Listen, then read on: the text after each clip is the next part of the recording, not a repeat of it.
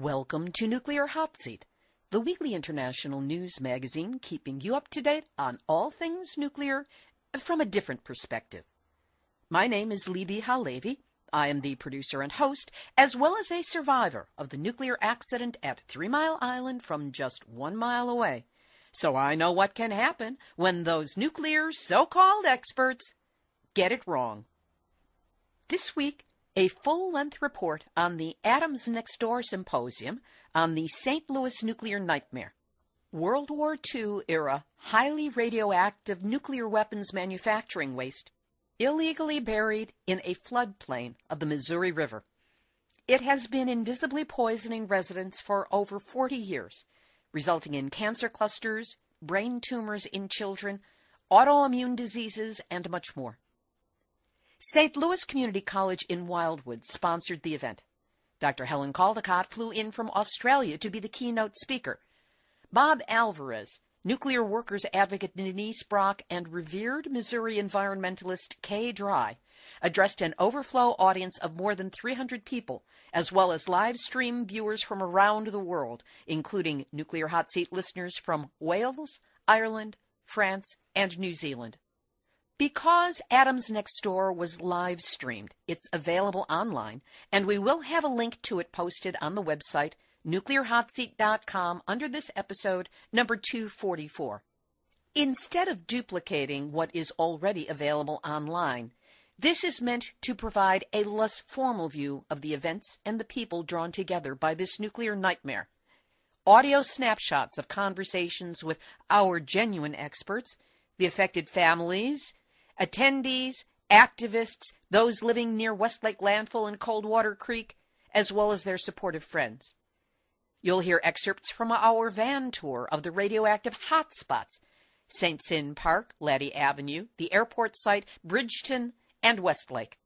And you'll hear one woman's moving, uncensored account of what it means to be a lifelong non-smoker, suddenly diagnosed with stage 4 lung cancer because you lived in the wrong neighborhood. Today is Tuesday, February 23rd, 2016, and this is the story of the Atoms Next Door, the St. Louis nuclear nightmare. Here are the basics. Mallinckrodt was a company in St. Louis where, during World War II, uranium was purified into a form that ultimately led to the creation of the bombs dropped on Hiroshima and Nagasaki. The highly radioactive weapons manufacturing waste materials created by this processing were first stockpiled in an uncovered dump at the St. Louis airport. Then, in 1973, between 43,000 and 48,000 tons of it was purchased as resource material by a company with a waste dump in North St. Louis. At that time, pretty much out in the sticks. That's where the nuclear weapons waste was brought and illegally dumped into an unlined trench. In the 1980s, the Nuclear Regulatory Commission estimated that the radiologically impacted material was approximately 170,000 cubic tons, including 8,700 tons of leached barium sulfate and 39,000 tons of severely compromised material brought over from the site known as Laddie Avenue. In the more than 40 years since the waste was transferred to the site we now know as the Westlake landfill, a middle-class neighborhood grew up around it. The young families buying their homes knew nothing of the radioactive material in the area and that it had migrated off-site, contaminating the land in the area as well as Coldwater Creek, which runs into the Missouri River and from there to the Mississippi, source of drinking water for St. Louis and all communities downstream. For the last 5 years, an underground fire at the adjacent Bridgeton landfill has been working its way towards the buried rad waste. For 3 years, since the locals discovered the existence and implications of the Westlake nuclear waste dump, they have been fighting to have the government clean up these areas. Dr. Helen Caldicott is the Australian physician who has devoted the last 42 years to an international campaign to educate the public about the medical hazards of the nuclear age and the necessary changes in human behavior necessary to stop environmental destruction. She played a major role in reinvigorating Physicians for Social Responsibility and was nominated for the Nobel Peace Prize by Dr. Linus Pauling. Dr. Caldicott has been named as one of the most influential women of the 20th century. As you listen to this interview, recorded the day of the symposium in our hotel lobby, you'll understand why. You came all the way from Australia for the Adams Next Door event tonight. What made you decide to make the trip this far? Well, I am going on to Germany to speak in Germany, so it was on the way, but also I think it's terribly important to emphasise what is happening here and to publicise how wicked it is that people live near to big radioactive waste dumps that have been here virtually since the end of the Manhattan Project. We were on a van tour yesterday that took us to all of the major hotspots. Yeah. What impressed you or what angered you most about what you saw? Well, it just blew me away, being a physician and a paediatrician, that families with young children who are so sensitive to radiation are living adjacent to or quite near these radioactive waste dumps, which emit radon gas continually, which is a potent carcinogen, which emit radium-226 into the water, which is soluble and which gave Madame Curie cancer and her daughter cancer. It's a nasty, nasty element which is like calcium and concentrates in bones and causes bone cancer or leukemia, and other elements such as those. And then to go and see that huge waste dump full of organochemicals and the most ghastly toxics the world's ever seen, xylene, benzene and the like, put there by Boeing and other huge companies. I thought it was just a waste dump with banana peels and household waste, and there's a fire in it, and I thought, why don't they dig it all up and put the fire out? But when I saw it, there's no way they can get into that. It's so extraordinarily toxic, and there is a fire in there, and there are also explosives buried with this toxic material as well. So I guess if they tried to get into it, something could explode, and that is very close to and adjacent to the radioactive waste dump. And if that fire continues to burn and hits the radioactive waste dump, huge amounts of radioactive material will be expelled into the air, like radon gas, which is classified here in this country as one of the most potent carcinogens known.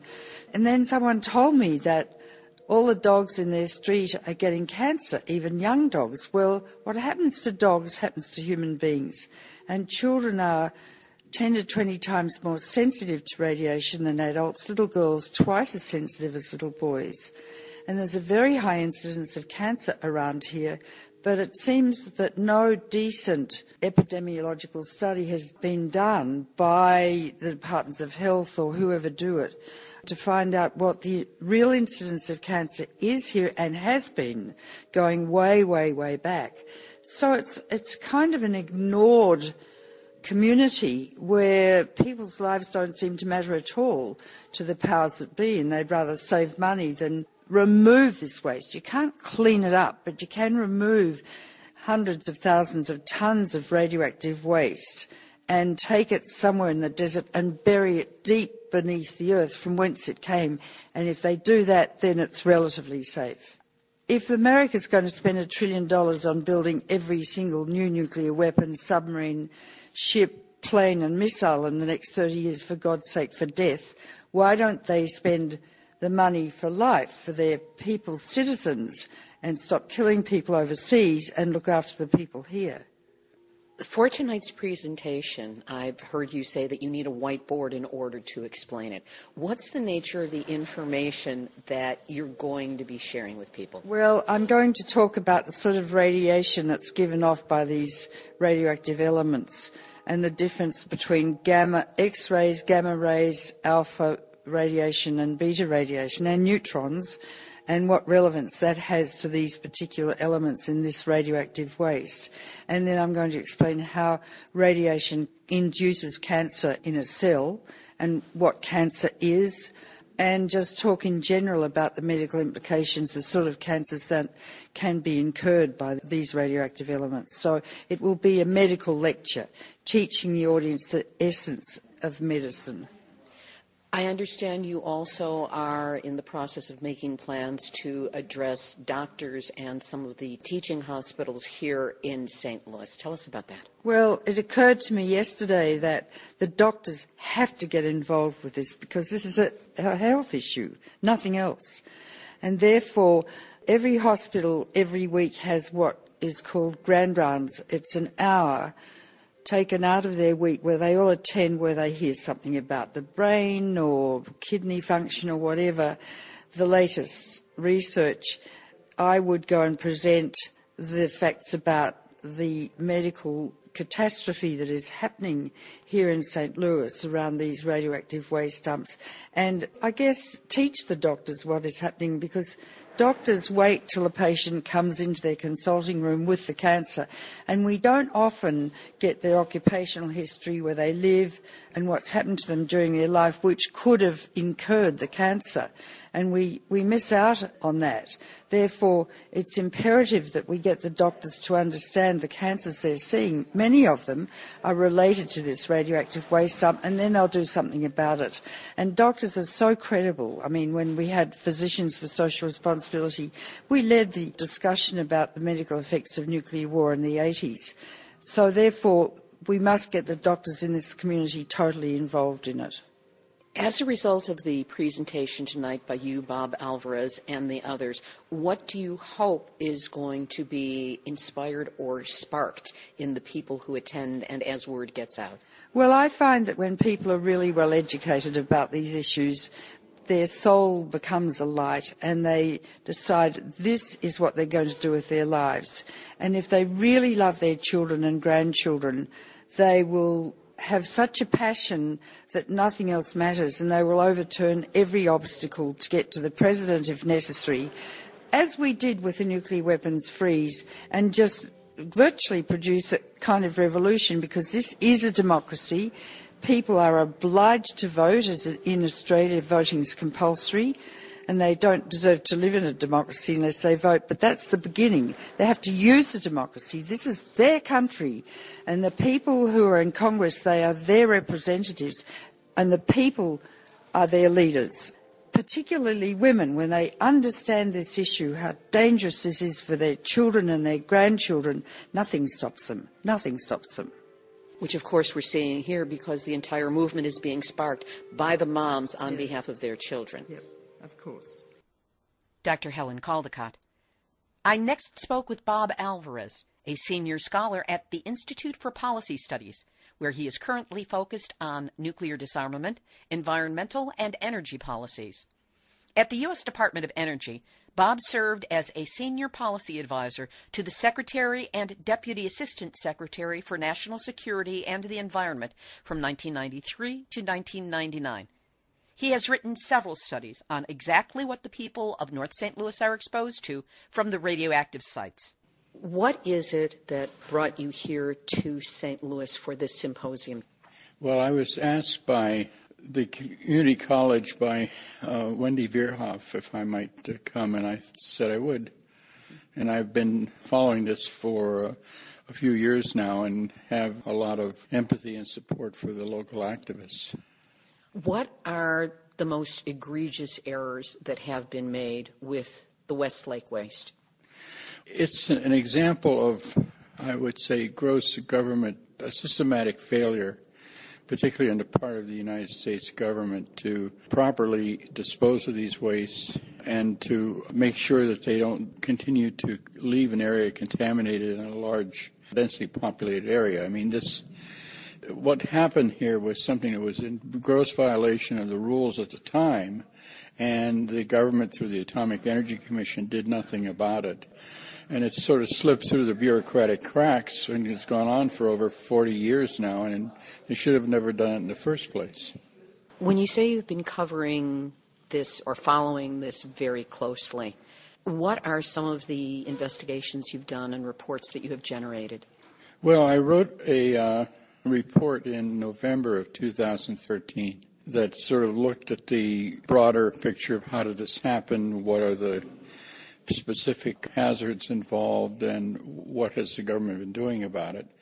I then followed up with two of my colleagues, Marco Keltofen and Lucas Hickson. And we, in the last couple of years, collected several hundred soil and dust samples within a 75 square mile area in proximity to the landfill and the other areas that were contaminated by these wastes, just to see what has been happening and whether there's been any contamination drifting off site from the landfill. And what we found was that there is clear evidence of contaminants drifting off site from the landfill, and also contamination that's being caused by hotspots that have not been cleaned up yet in these areas.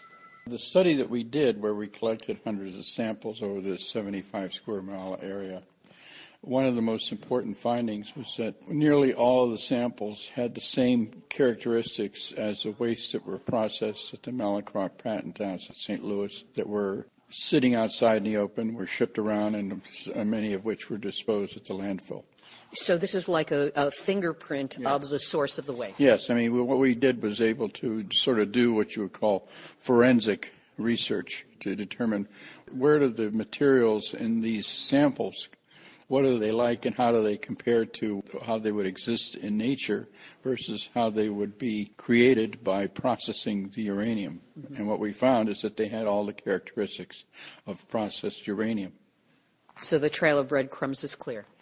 I think so. And it's really a problem of now political will and pressure and leadership on the part of the people who are representing the people of this area to make sure the job gets done.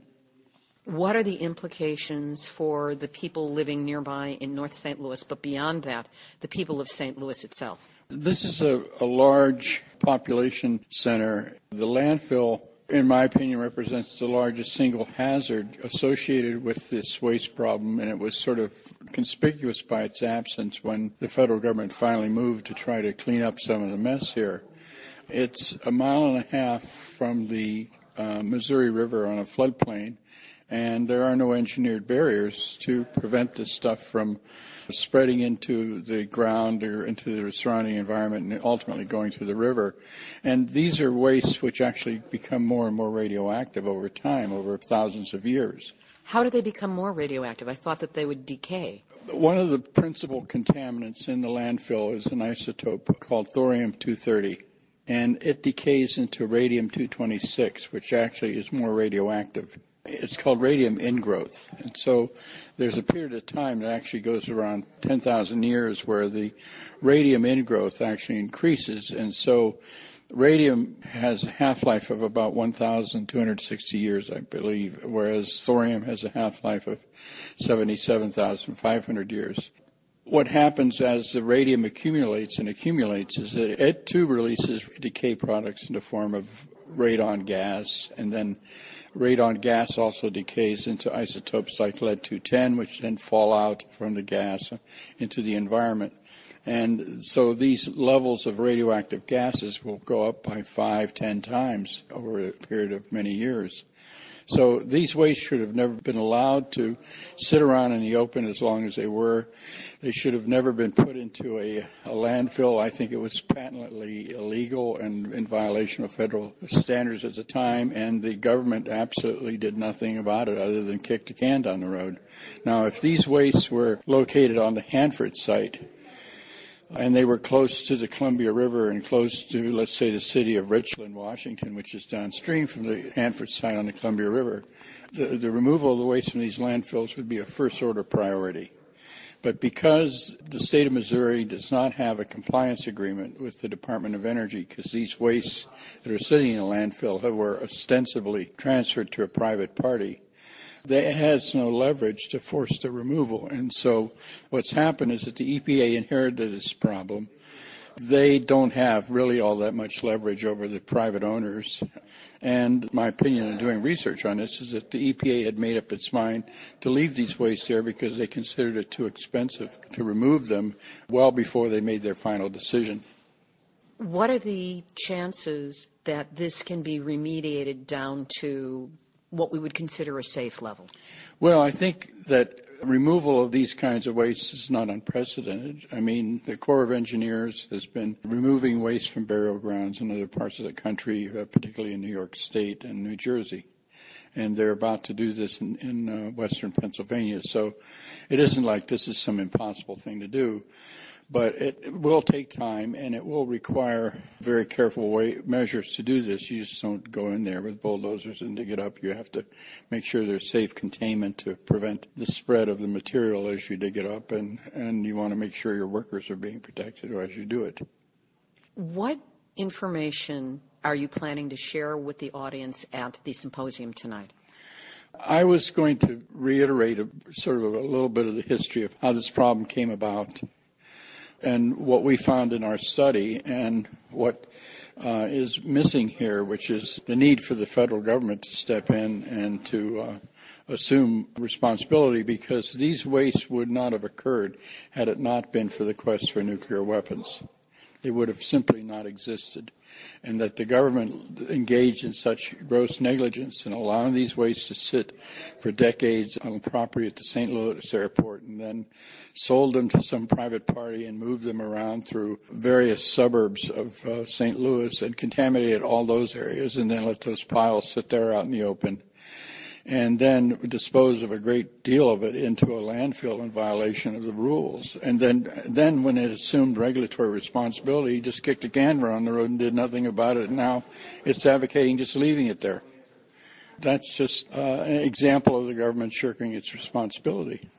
And what do you hope is going to be the reaction, the response, and the after actions of people who come tonight or listen to the program on live stream? Well, I can't predict how people respond to what I have to say. I'm hoping that they'll get a better grasp of the problem, and also to have a better understanding of what some of the proposed solutions should be. And what can people do to agitate or support to get some of those solutions instituted? Well, I mean, right now, the local community activists have been successful in promoting legislation in the U.S. Congress, which has a good chance of passing, to transfer the management responsibility of these wastes from the EPA to the U.S. Corps of Engineers, which I think is the first step in getting the government to step up to the plate and do its job. The next step should be for the government to assume actual responsibility for the waste and assume title of the waste and remove them in a proper way and contain the waste that they cannot remove in a proper way. Moving forward from this time, what do you anticipate your involvement and your work with your associates' involvement in Westlake? Well, we're doing some follow-up, and would like to sort of keep an eye on this and do more collection of data. We've been collecting some data after the floods to see what impacts the floods might have had on this problem, and we're still in the process of looking at that data and trying to understand it. And that will be another report coming out? In all likelihood, yes. Send a link. It'll be on the show. Okay. Thank you so much, Bob. Bob Alvarez. We will have links up to the papers he mentioned on the website, nuclearhotseat.com, under this episode, number 244. On Friday, February 21st, a press conference was held at St. Louis Community College, Wildwood. Dr. Caldicott held forth. I don't really have a concept in my mind yet. I've seen a few maps, but I have to see the places. But I was just told by Dawn, who lives next to Westlake, that she only found out 3 years ago that this stuff was next door to her, and she's got 3 young children, 10 and under. I'm a paediatrician, and children are extremely sensitive to the toxic and carcinogenic effects of radiation. This is obscene. I really can't get my mind around this as a physician. I don't know what the government thinks it's doing. It spends nearly $1 trillion a year on weapons to kill people. Well, let's not kill people. Let's fix this situation. It should be dug up. The people should be removed from their houses because a hell of a lot of dust will be incurred, and radon gas, which is extremely carcinogenic. This whole population should be moved and paid for and reimbursed for getting new houses, because to sell a house here, you won't get much money because the houses aren't worth much, because it's a very toxic area. This is a carcinogenic area. You know, in medicine, if you have a disease you can't cure, you must prevent it. We mostly can't cure cancer, and there's a series of photographs along here on this wall of children who've died of malignancies. It just breaks my heart, and I can't, from a logical perspective, understand why the government hasn't done something about this, and for people to find out only 3 years ago that they're living next to a carcinogenic radioactive waste dump just blows my mind. That's not a very medical term either, but it does. So I'm here to investigate this, to find out more about it. So we're in a situation that must, I hate that word remediation, fixed. And the only way to fix it is to take this damn stuff away to, I suppose, the desert. And the only way to fix it is to bury the uranium in the ground from whence it came. You can't put stuff over it. You've got to bury it deeply in the ground where it was before it was mined. And when it's in the ground, it's safe, relatively. And what really is extremely disturbing as well is that not only did people find out about this just 3 years ago, but there are no, I think, standardised health statistics or surveys that have been done of the health of the children and the people that live around here going back to 45. This is extraordinary. It's worse than most places I've ever been to. From there, we began our investigation with a van tour of all the radiologic sites. Van and driver donated courtesy the Teamsters Union. Included on board were Dr. Caldicott, Westlake moms and admins of the Westlake Landfill Facebook Info Hub, Dawn Chapman and Karen Nickel, Drey, a revered Missouri environmentalist who has been fighting to protect the environment for over half a century, Byron DeLear, a local resident and longtime safe energy advocate currently running for Missouri State Assembly, and a film crew working on a documentary about Dr. Caldicott. Drey first filled us in on the interconnectedness of the sites. Note that the sound is not optimal, but it gives you a sense of what it feels like to have that much anti-nuclear brain power in one noisy place at one time, looking at what it was we saw. Now, okay, so they found uranium and its daughters in St. Sin Park. Was it quite concentrated there?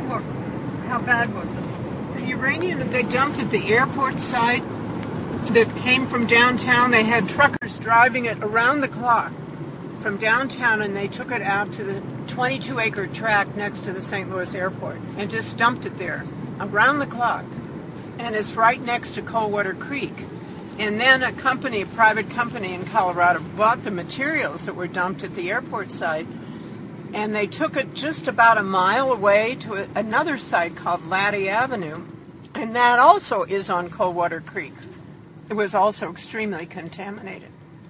So it's just been moved from place to place. Coldwater Creek meanders through North St. Louis County. And unbelievably, after the Army Corps found radiological material there, they didn't even close the park down. And the community had to raise attention to the fact that this is ridiculous, that you've actually found nuclear waste at this park and you haven't shut it down. Kids can still go there. I did not want it shut down because our kids played there.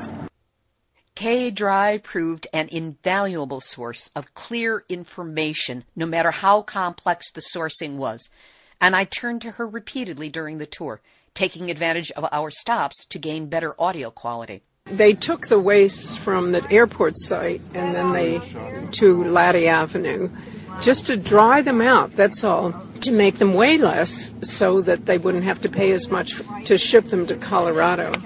So they contaminated, Laddie Avenue, but also along this road, and workers, truck drivers, and so forth. As we approached St. Sin Park, adjacent to Coldwater Creek, Karen Nickel told us what it was like to grow up in the area.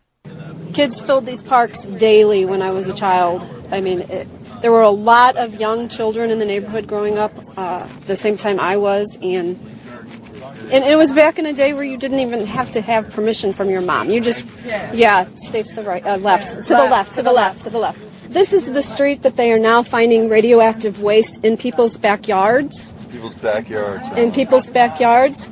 The closer we get to the creek down here, most of these houses have had water up to their main level of their homes from the flooding of the creek numerous times over the years. So as I understand it to be right now, there are 6 homes on this street that they have tested, and I think it's right in this area, that have known nuclear weapons waste in their backyard. Karen Nickel. St. Cyr Park is still an inviting, naturally beautiful piece of land adjacent to Coldwater Creek and is currently under remediation by the Army Corps of Engineers FOOSRAP program. Warning signs abound, and there's a fence around what looks to be half the site. That's where the cleanup is taking place. But the other side of the rubberized mesh fence is open, including a swing set and a slide. Dr. Caldicott had a lot to say about that. Area that is being remediated. But look, there are still children's things here, and the children must still play there. Church. And the moms didn't want the park shut down to be cleaned up, because where are their kids going to play? It's okay, the radiation stops right at the fence. Well, it's not a solid fence. We'll post a picture of that park and that fence. And on a sign announcing the City of Hazelwood's park regulations, Dr. Caldicott graffitied in big, bold letters, "This is radioactive land!" 4 exclamation points. No dogs, no children, who are very sensitive to radiation. Signed by a physician. There's a picture of that on the website, too. As we met with a miniature contingent of mainstream media, Mary Osco came out of her house adjacent to the park to address them. What does living next to a radioactive dump do to a person's life, to their health? To improve on the sound quality, I interviewed Mary the next day, just before the symposium began, because I didn't want you to miss a word of what she had to say. My name is Mary Osco. Back in 1986, my husband and I bought a house, the last house, the end of a dead-end street next to a 6-acre park. What an idyllic little place to raise our then 2-year-old daughter. So we moved in. I was a stay-at-home mom. My husband was doing a lot of painting and cleaning and rehab on the house to get it ready for us to live there. So I started taking my daughter right next outside of our door to St. Cyr Park.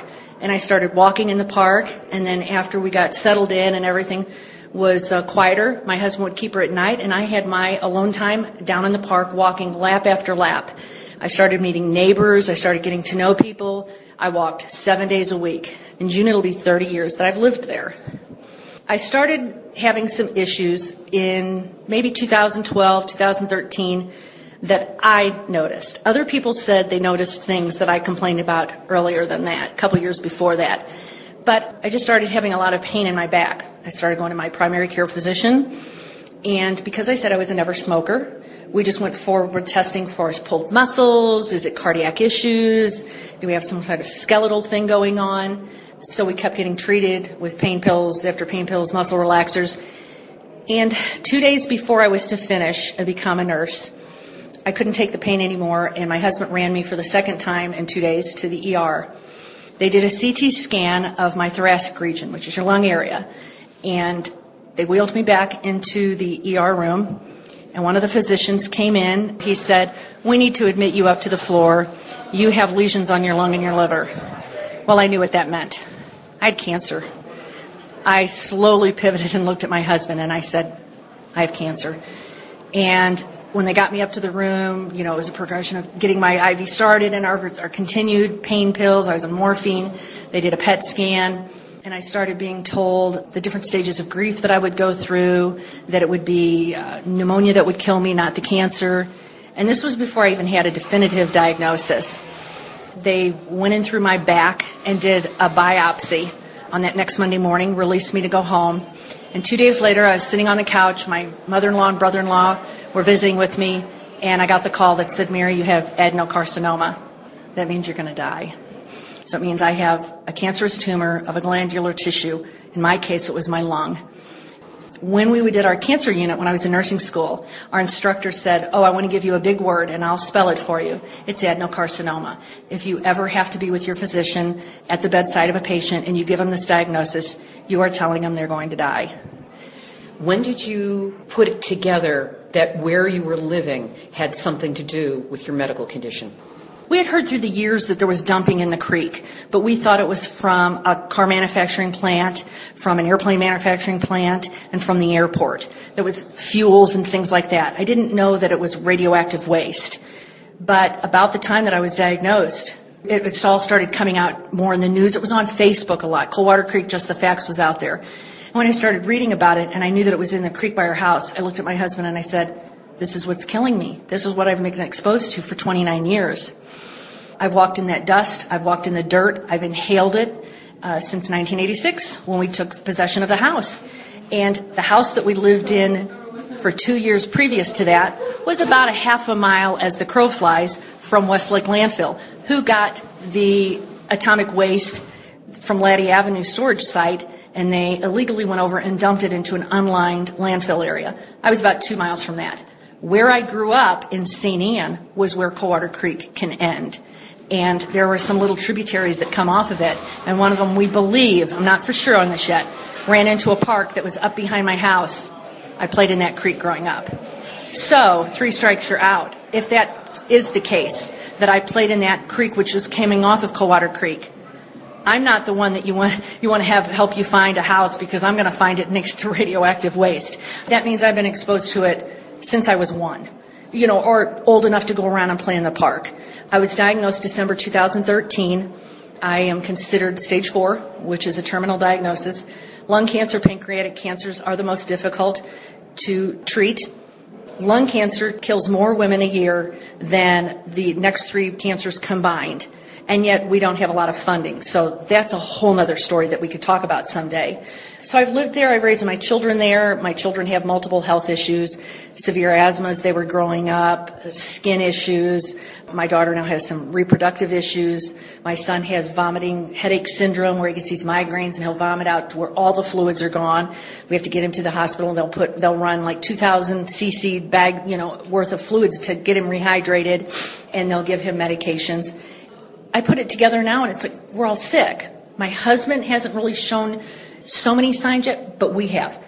But then we started going through all of our neighbors that have died of cancers. On the street behind me, at one point, and most of these people are gone and been replaced by the next generation, we counted 27 people that had been diagnosed, and we're very short blocks. There are not a lot of houses on the 2 little dead-end streets where I live that dead-end into St. Anne Park.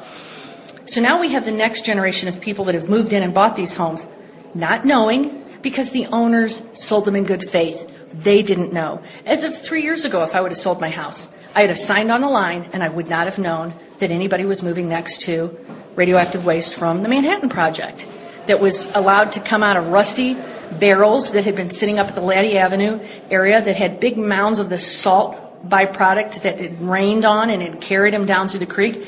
And I'm really the first residential area that's there.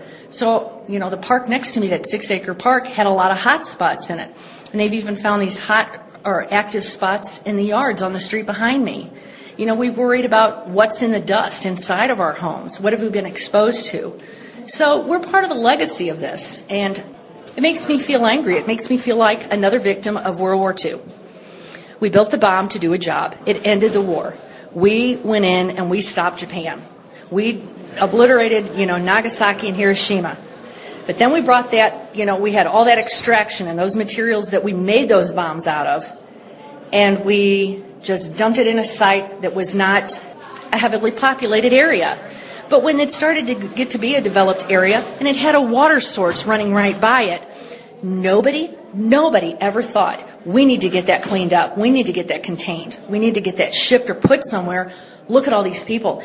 They not only did that, but once it got in out on the creek, they would take some of that, the creek bank as they were rerouting it, and they would use it to fill where they were building all these big subdivisions. We had a lot of growth from the city out toward North County, with that northward expansion.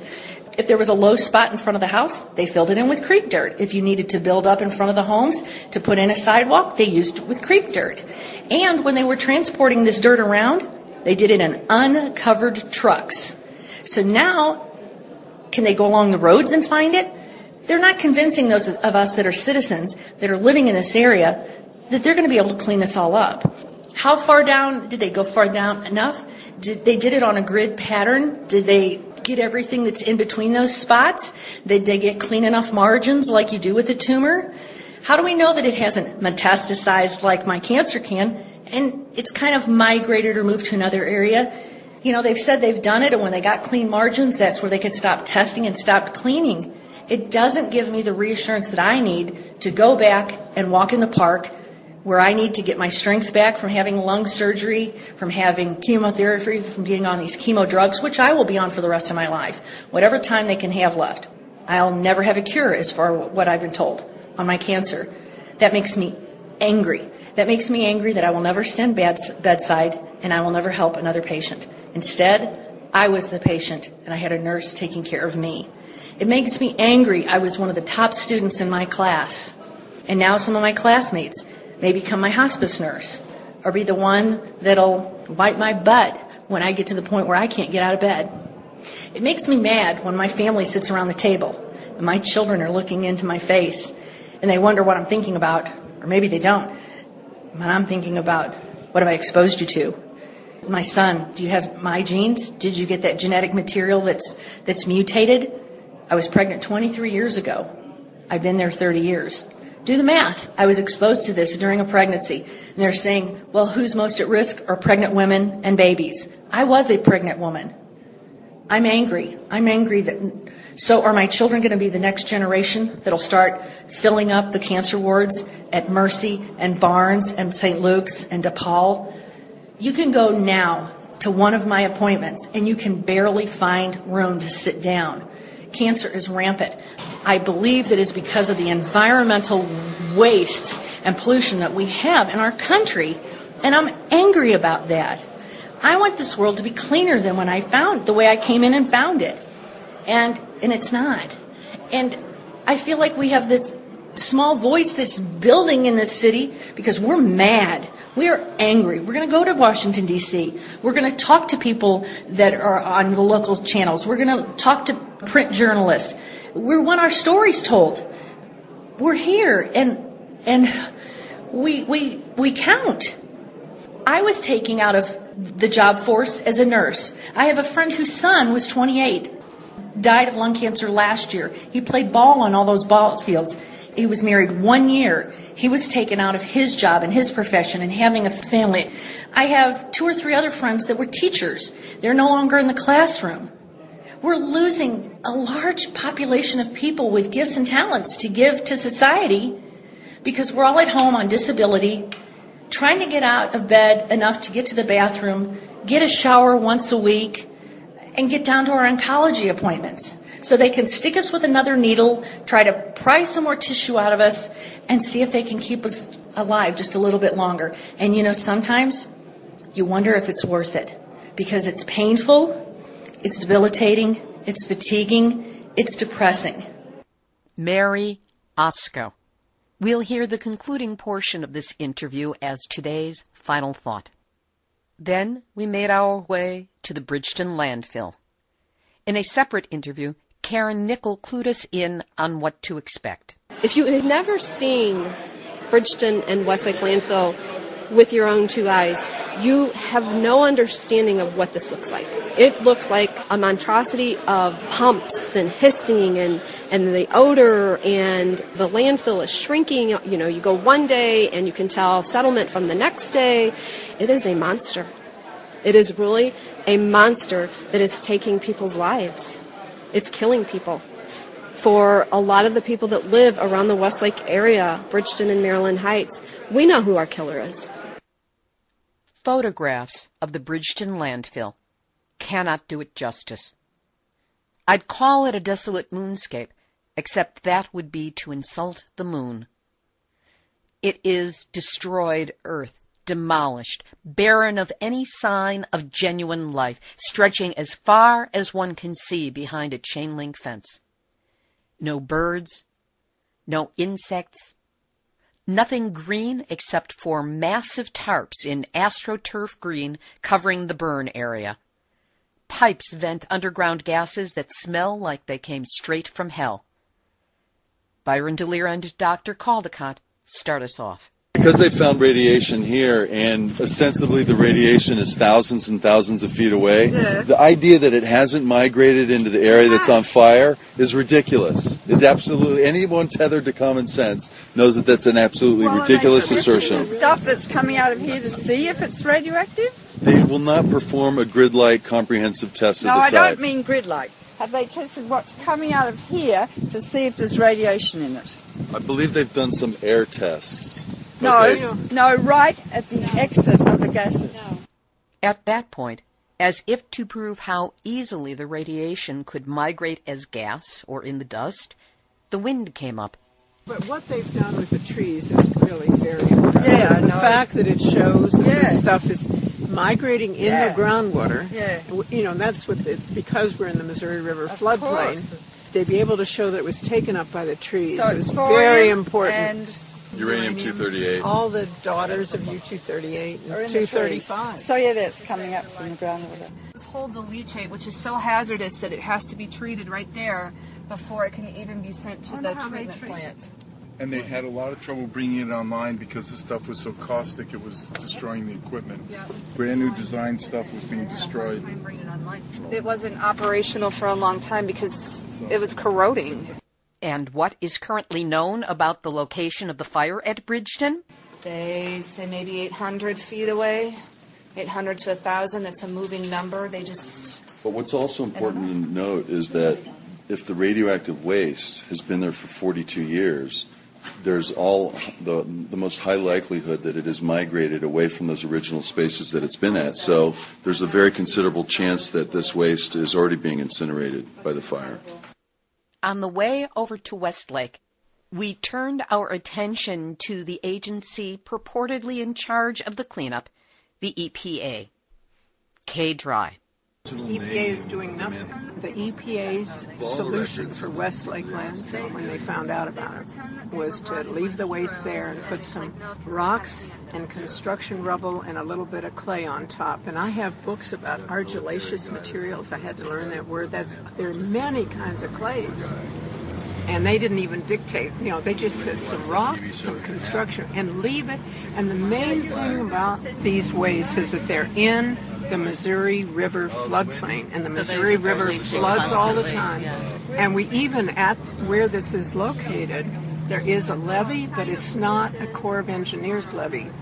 Really important levees in our country are designed and built by the Army Corps of Engineers. This was just a farmer's levee initially. It was incredible farmland, 90 feet deep topsoil. Some of the best farmland in the world. And that's where they ended up, that's where Westlake landfill is. Then we arrived at Westlake, which looked to all the world like a normal industrial construction company site. The parking lot where all these tractor-trailer trucks are, that's area 2 right behind it where the trees are, and the radioactive material slumped into that parking lot. EPA did not clean it up. Republic Services actually asked for permission to clean it up. They were denied, and the owner of the trucking company went out with their own bulldozers and moved the material back across the property line. And there we have pictures of radioactive signs with bulldozer tracks where they drove around the signs to push the material back across their property line. These trailers are parked is radioactive waste under the gravel. But all these trees up here, this is all surface level waste that's just been sitting here for 40 plus years. And you can see the water runoff. Look at the water. I mean, it runs into the lot, it runs down here. It's very interesting to look at the birds and see their malformations and tumours and stuff, which is what Musoro is doing. The trees were tested, and they found they found the same isotopes in the trees. They found radioactive isotopes, U-235, U-238, thorium in all those trees. And radium? I don't know if they found They radium. found the daughters of U-235. That was what was so important. It couldn't have been there unless it came from the Belgian Congo. Ditch right here. I mean, this thing floods. It comes directly from the site. This whole area right here fills up with water, and then it goes straight down into the Missouri River. The people who own this Roland machinery with the big American flag, are they aware of it? I think they know. They make their money off of supplying equipment to the landfill. And they're told by the EPA that there's no immediate health risk. Oh, yeah. Immediate. Right. Because it's more emotionally satisfying to believe the EPA, they do so. Dawn and I, before they put the second row up, walked around with the Geiger counter, and Dawn, about 3 weeks later, they put the second row. We think we were being surveilled, and we got their attention. They didn't like us that close to it. But see this second row here that's closer to the street? That wasn't there until after Dawn and I did a little bit of walking around. Right, like that small a distance is going to make a difference. Well, actually, it turns out that there are a couple of deposits of radioactivity between the two fence lines that they discovered since they put the first one up. It just, again, shows how inaccurate their testing has been. Those are radon and particulate monitors up there. Oh, okay. Byron, I might want to have a baby later. Close the door. As we left Westlake, we passed signs directly across the street advertising homes for sale or rent. Dawn Chapman. The homes for sale or rent, yeah, moving poor people across the street from the nuclear dump. The next day, Saturday, February 20th, the symposium began with an art show and reception. I spoke with Kristen Camuso, whose photos graced the walls of the art exhibit and have also graced Facebook and websites with pictures that capture a rare essence of who these people are and what they are going through.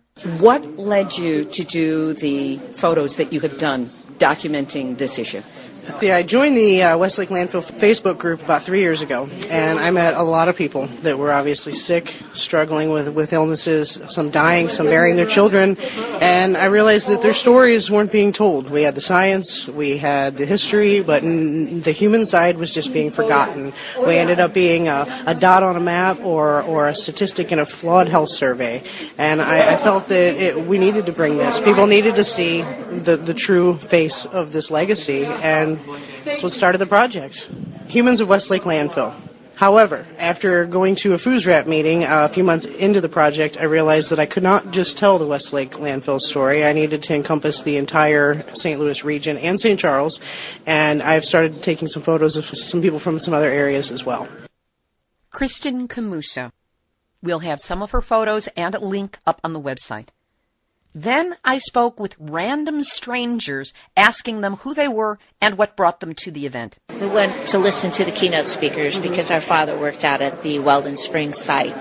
Just would like to see the other things that are happening to people with no support. And hopefully they will get support now. That's what we're working towards. Christy Avery. I live in St. Anne, Missouri, which is also part of Bridgeton. I actually am a taxpayer to Bridgeton.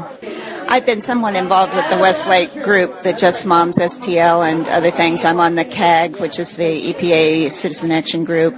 I've heard Helen Caldicott before. I'm very impressed with her work. I'm expecting her to both address the larger issue of nuclear proliferation and the health aspects of that, since she has a medical background. I know Robert Alvarez is going to be here, and he has a lot of specific knowledge because he's written some of the independent papers on the Westlake landfill, and so I'm sure that will be brought into it as well. And I live about 3 miles from the landfill, and I work a half mile south from the landfill.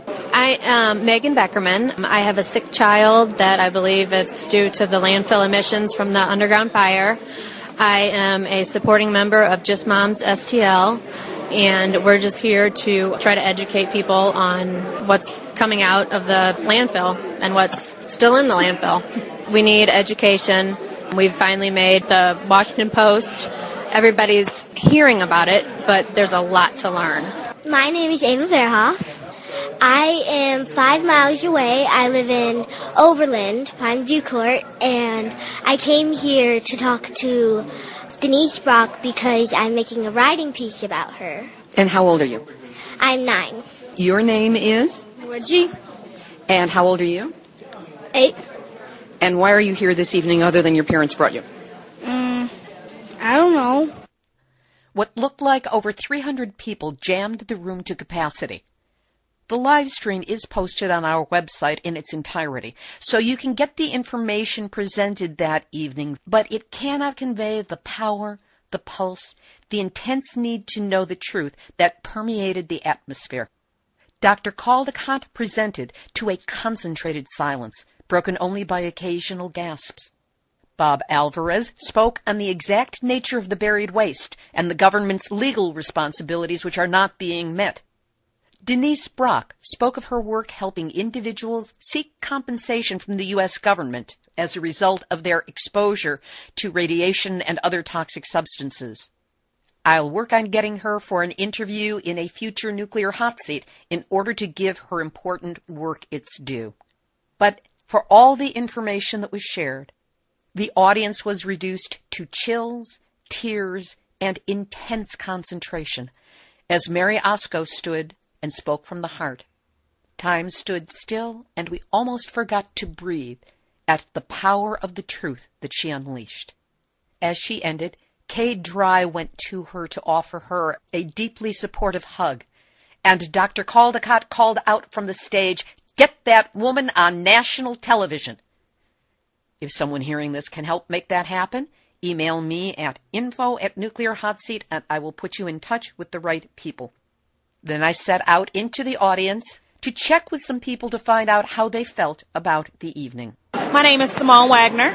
I'll say it hit me really hard. I heard a little bit about this back in September of last year, but I didn't know that it was as bad as it was until I came to the event.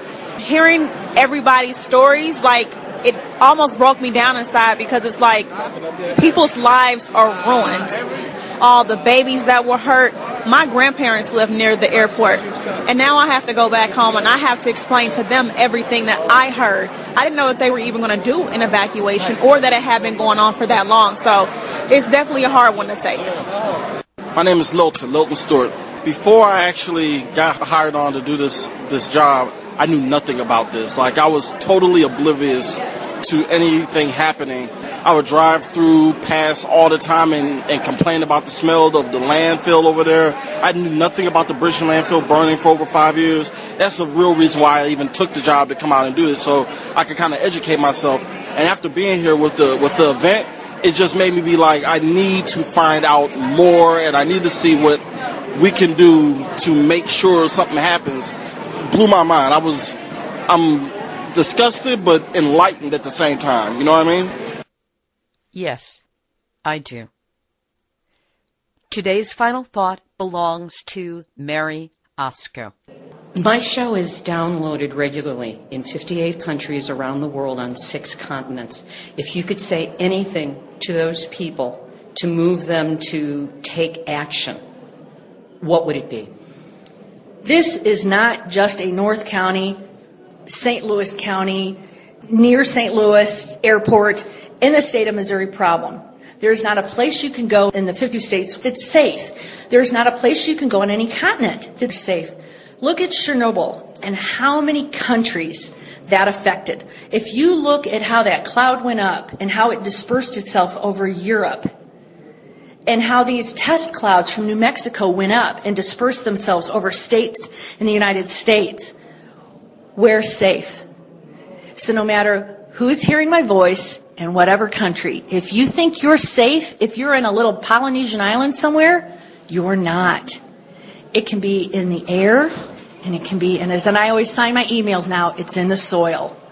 We have got to start letting our federal governments and our legislators know we do not want to live in this polluted, dirty environment anymore. We want it cleaned up. We want it contained. And nuclear energy, it shouldn't even be a consideration because there's a cost.